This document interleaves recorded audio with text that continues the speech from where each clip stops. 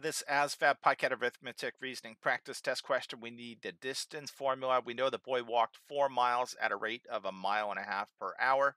We want to figure out how long that took, so we're going to be solving for t.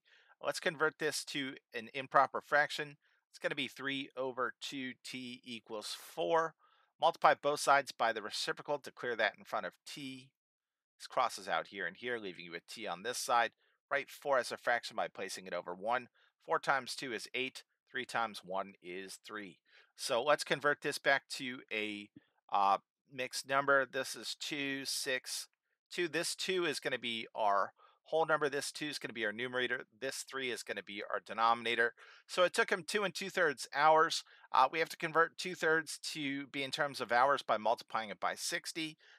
This is going to be 120 over 3, which is the same thing as 40. So it took him 2 hours and 40 minutes to cover that distance.